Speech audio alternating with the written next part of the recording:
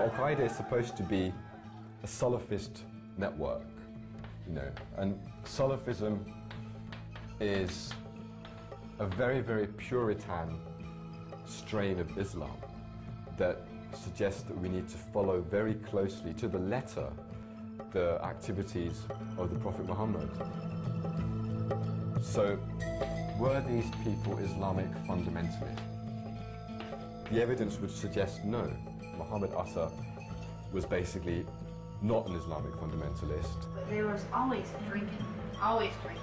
It wasn't wine, it was beer or liquor or whatever. They was always drinking, always. And they had massive supplies of cocaine. Muhammad and all these people that he was with, they were drunk and stoned out of their freaking minds.